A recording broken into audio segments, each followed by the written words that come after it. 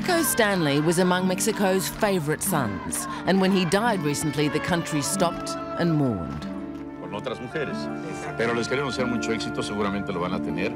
For decades, his television variety show had lifted the spirits of his audience each morning with music and cheery jokes. He was a familiar and comforting friend. 2 months ago, he was gunned down in a hail of bullets.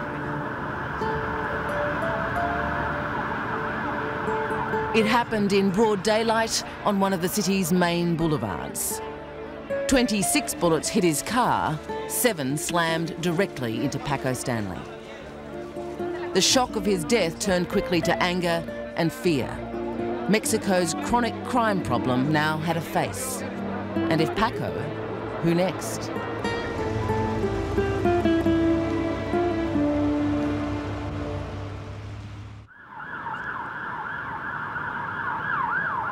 Mexico City's most famous landmark, the Angel of Independence. But right now, what millions of people in this devoutly Catholic country are searching for is a guardian angel. Mexicans are living in a state of siege. There's no law here. That is terrible to say. I don't think I am proud of that. On the contrary, I feel ashamed. It's something that really hurts. Para su conocimiento, señores, empezamos el operativo de fin de semana. 10 p.m. and a police task force assembles for a special operation. A series of drug raids, always dangerous, sometimes deadly. The bulletproof vests are compulsory.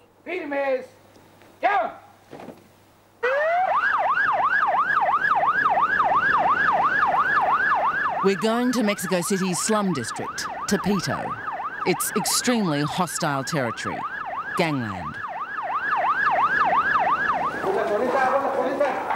The last time police raided here, they were fired on and some officers were wounded. This time, they're going in force, 65 officers and a number of masked informers.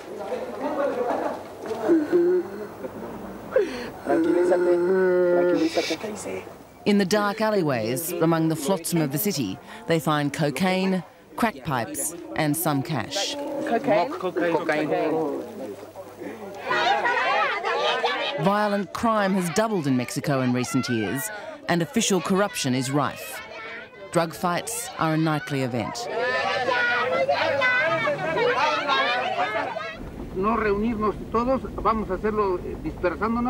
Yet it's kidnapping which has become the trademark crime of modern Mexico. This city of 20 million is suffering a kidnapping epidemic, and the criminals behind it are all too often the police themselves. As even Mexico's most senior policeman, Chief Samuel Del Villar, concedes. It's excellent criminal business to kidnap people. What's the biggest ransom ever paid, to your knowledge? About $25 million.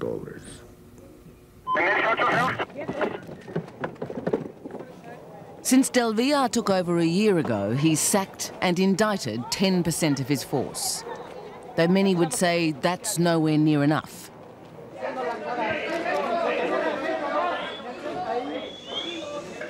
This man, for instance, wasn't just a crooked cop, he was a killer. Mexico's most notorious kidnapper, Daniel Arizmendi, finally captured with his gang late last year. Arizmendi's fame came not just because he'd been a policeman, but for his unique payment incentive scheme involving pieces of his victim's body.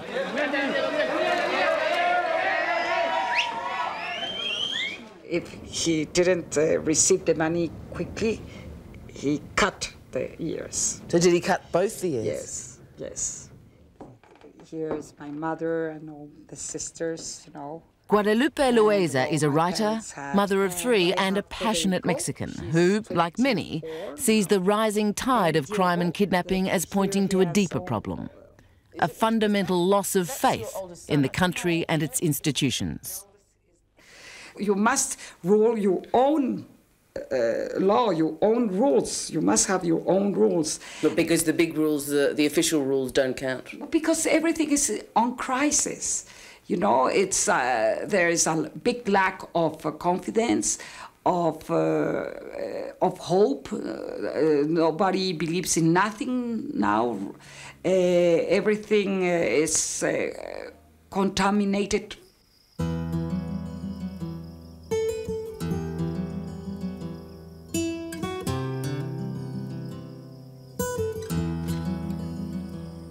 Cuernavaca is where many Mexicans have fled over the years to escape the contamination.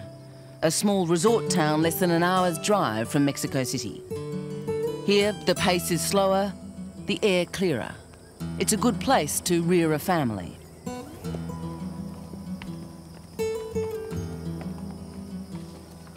Aldo and Francesco Jimenez were born in Cuernavaca and spent their childhood riding its rolling hills, worshipping with their family at the local cathedral.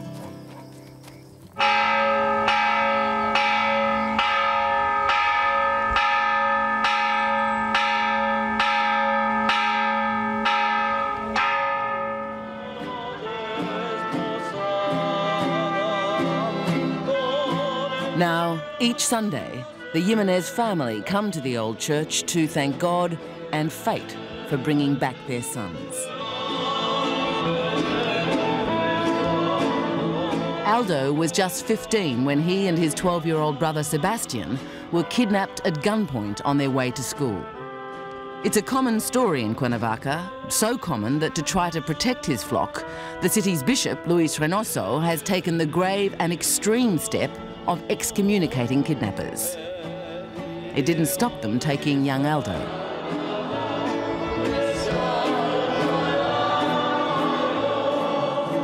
I got really scared. Maybe your imagination flies. Maybe I thought their plan was to kill one of us and send the other one. Aldo's older brother, Francesco, remembers being told the boys were gone. For us was really a terrible moment because we didn't know what was happening exactly. And we thought, why us? Why our family? We're not rich enough to be kidnapped. I mean, we're nice people, positive people. That's what I mean. We don't hurt anybody. So why? Cada domingo la iglesia nos alimenta. The boy's father, Fernando Jimenez, runs his own small business, a lot smaller than the kidnappers realized.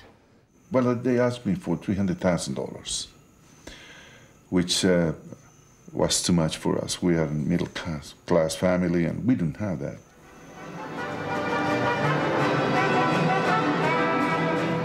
After 4 days of intense negotiation and payment of $30,000, the brothers were released unharmed, the family reunited. Though with the crime of kidnapping, unharmed does not mean unscathed. You cannot never feel safe again. I always, when I'm walking on the street, like walk on the see on the side of your shoulder if anybody's following you. Like when you're in the car, you gotta look at the corners. Well, that's what I do.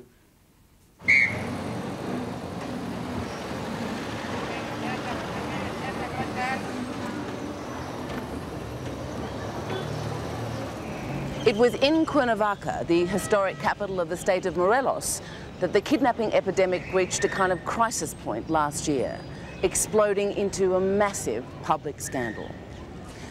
First, the head of the anti-kidnapping squad was found dumping the tortured body of a kidnapped victim, a case he was meant to be helping solve.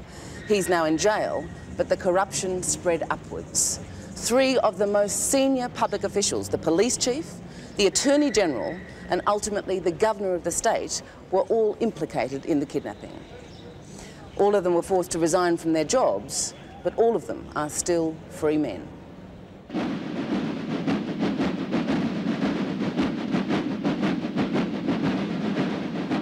For exactly 70 years, one party has ruled in Mexico, the longest winning streak in the world. They control the might of the military and the money, the power to appoint judges and other important public officials, the power to dominate utterly both the symbols and reality of national life. Not only can they do anything, the crimes alleged ranging from theft to murder, but by and large they can do it unpunished. They call it the culture of impunity, and in Mexico, impunity rules, inspiring more humble criminals to follow suit. People is fed up with corruption. People is fed up with a system of government that disregards the law. Corruption is a chain, you see. If you don't have moral quality at the top, then you won't be able to have moral quality at the bottom.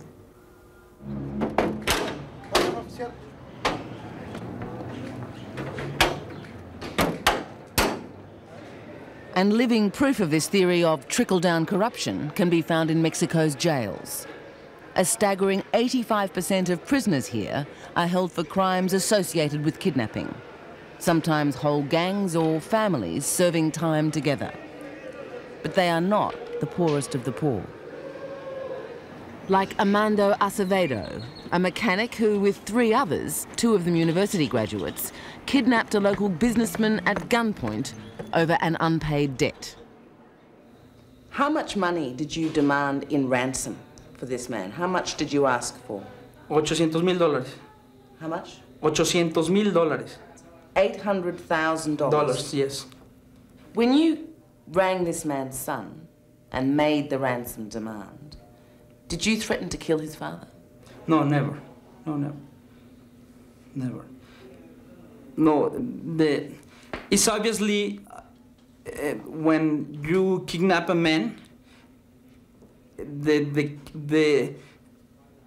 amenaza es matarlo, no? If you don't give us the money, I'm going to kill. But it was a botched job. Police ambushed the kidnappers as they attempted to collect the ransom. Pasa una bala y me lastima la oreja. Armando was shot in the ear, an accomplice lost a leg, and a policeman was killed. For his crime, Armando got 14 years, but not a single peso. Obviously dirt poor now, like many in this jail, he didn't start off that way. When you take a look at criminals who are actually captured, you'll see that very few of them are actually very poor. Most of them have the money to buy guns, and they have money to buy all the equipment that they need to commit their crimes. This attempt trying to demonize the poor, trying to claim that the poor are intrinsically criminal, is totally senseless. Políticos de sus partidos, hay protestas que se dice que esto se está. Sergio Sarmiento is a respected columnist and television interviewer with an unusual background as Latin American compiler of the Encyclopedia Britannica. Nightly, he grills the nation's politicians, though his interest in crime and corruption is deeply personal.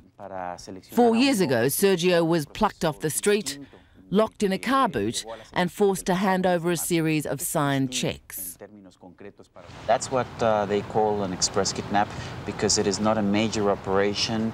It is not designed to keep someone kidnapped for 3 months or 6 months, but it's just something they want to do right away, get as much money as they can in a day or two, and then drop you. What was it like in the boot of the car? How did you feel? It's very, it is not something I recommend. You begin to feel claustrophobic after a little while, and after 6 or 7 hours, I really felt that I was suffocating, and I even tried to escape. I began to feel my way to see if I could kick out the back seat of the car so that I could get out. And I knew they could kill me, but I was so I was feeling so bad that I thought it was better to die of one clean shot rather than to suffocate in the trunk of the car.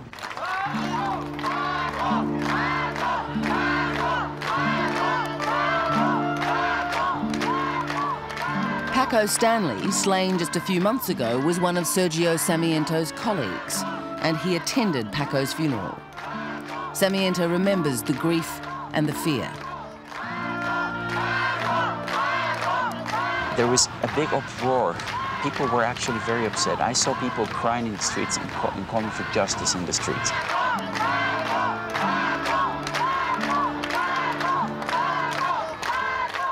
If you don't control the problem of public insecurity in Mexico, you're going to have a revolution. Sarmiento's boss, the owner of Azteca TV, is taking no chances. He drives to and from work on cleared roads in a bulletproof Mercedes with a phalanx of personal bodyguards. In fact, the men in black are everywhere. And when industrialists meet for lunch, they're minders mass. In Mexico, bodyguards outnumber police, and the private security industry is booming. If you suspect that there's something going on, you don't want to stop. Tom Shea, a former US intelligence officer, calls his course defensive driving. Whoa!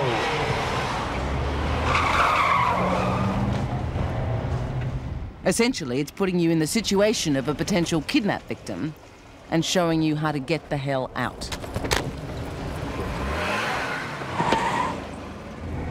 Hey, Tom, wake up. We're free. Okay. It's an extremely expensive experience, around $1,500 for the course, which includes the cost of the car bodies. But compared to a multi-million-dollar ransom, it's a good investment. And companies are queuing up.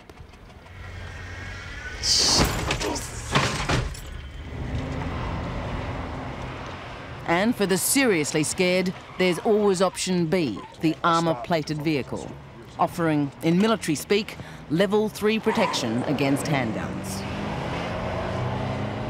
We also have a level 4, which will protect against any type of rifle, military-type rifle, like AK-47 or M16. What about against, say, a hand grenade or machine gun? The level 4 will also handle most types of machine guns and at least one hand grenade. Is that a big business, armouring cars? Yes, it is. It's a very big business. We have lots of customers.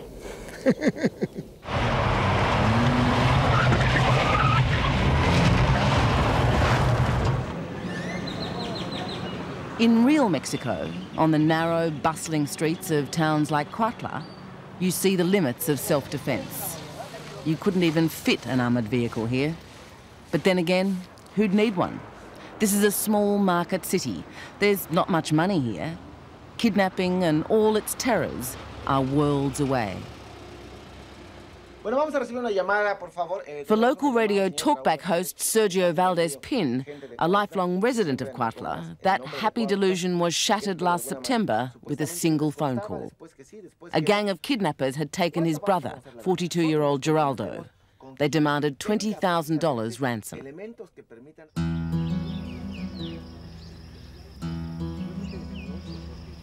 As ordered, he took the money in a plastic bag to the local cemetery and left it at the front gate. 4 days later, they asked for a further $10,000, and Sergio received a letter from his brother. Él sentía que se sentía muy angustiado, tenía frío, no podía bañarse, muy triste. Él se despide de todos. Pidieron que yo no, él pedía que yo no me metiera, que no hablara con nadie. Sergio still doesn't know what went wrong. He paid the $30,000, but his brother never came back. Almost a year on, he believes he never will. Él era un hombre bueno, un hombre honrado, de convicciones, y que sabemos que ya va a estar. And do you believe you will find your brother's body and give him a proper burial? No sé. Quizá. Quizás. Solo Dios sabe.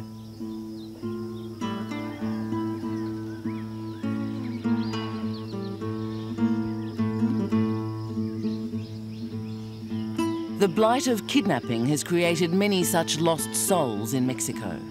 The dead are not the kidnappers' only victims. And each day, every day, the tally rises.